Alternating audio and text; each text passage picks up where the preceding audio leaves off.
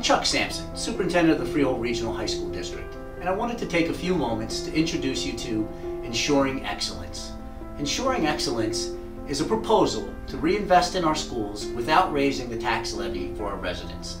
This plan will be put forth before the voters on Tuesday, November 5th, 2019. Expiring debt allows the Freehold Regional to reinvest in our facilities, enhance our building security, make critical infrastructure upgrades, modernize our classrooms, and update our athletic fields with no increase in taxes. Ensuring Excellence will be presented to the voters in 3 separate questions, each to be voted on November 5th. Please note that in order for question 2 and/or question 3 to pass, question 1 must also be approved by the voters.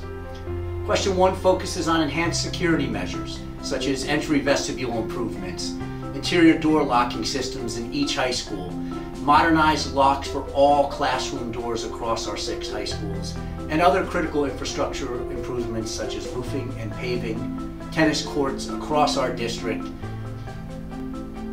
Question 2 focuses on modernized learning environments with the creation of flexible STEM labs, stimulating real-world conditions where students navigate the engineering process across all 6 of our high schools. Question 2 also improves the safety of our bleachers. Question 3 focuses on expanded utilization of athletic facilities and the renovation of large instructional spaces. If approved by the voters, this $42 million plan will receive significant aid from the state of New Jersey. In fact, the state will pick up 24% of the cost of the projects. So what does that mean? It means with this aid from the state, we essentially receive a 24% discount. Without the referendum, we will not receive any funds from the state to complete any of these projects, and we'll pay the full price.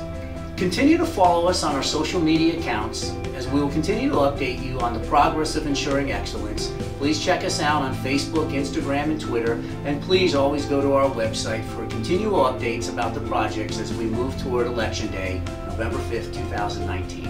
Thank you for your continued support of our schools, and most importantly for investing in our most prized resource, the children we serve. Thank you.